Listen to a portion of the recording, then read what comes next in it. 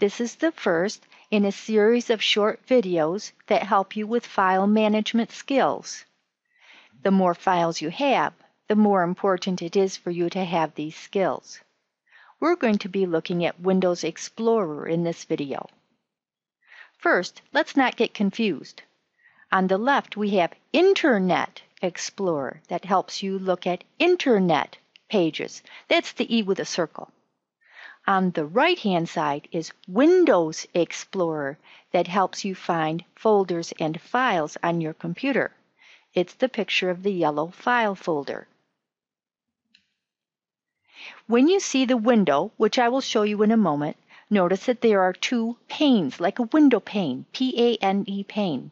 On the left side is the navigation pane, or you might call it the folders pane, where you can see the organization of your computer and all the locations on your computer or on your network. You can access these with one click, although if you double click, it's okay. On the right-hand side of the screen is the folders and files, or the details pane, that lets you see individual content, and you access that with a double click.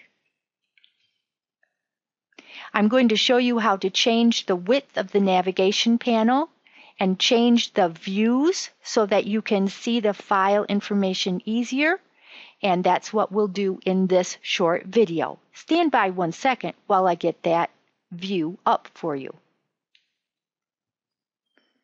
My window is quite small right now. I accessed it actually by going down here to the bottom to the yellow file folder. There are other ways to get to it, but this was the way I used.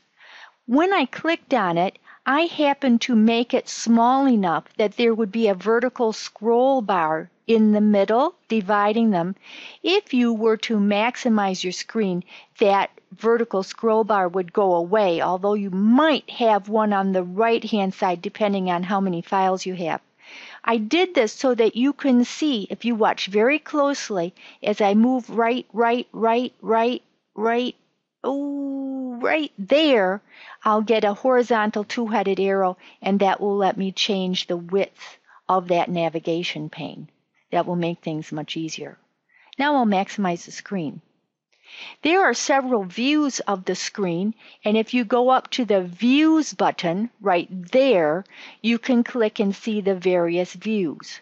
Mine is set to Details View, which I find to be the most handy. If you, on the other hand, were in, for example, a Pictures folder, then you would be looking at a various set of icon views and different sizes of icons. You can either click or drag that pointer to different sizes.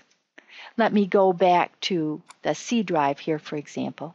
And if you look at the top, in the Details view, you will see column headings. If I want to change the width of a column heading, I can go gently to the right of the little down arrow and get the vertical line with a two-headed arrow, and then either click and drag for a different width or double click to make it as wide as it needs to be for the widest.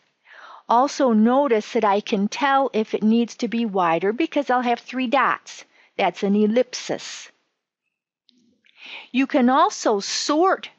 By default, they're in folder first order, alphabetically, files second, alphabetical order. You can change that. By the way, a folder is a holder for multiple files, just like you might get a file folder to put information in. And there's a tiny little arrow at the top of that column telling me if I'm searching in ascending or descending order. I can not only search that way, sort is not searching, it's sorting, but I could sort by date modified, earliest to latest or latest to earliest. I could sort by the type of file. I could sort by the size of the file. And there are more things that you could do, but we don't need to talk about them in this video. That's the basic information for using the Windows Explorer window. I hope you will find that useful to you as you're trying to find files on your computer.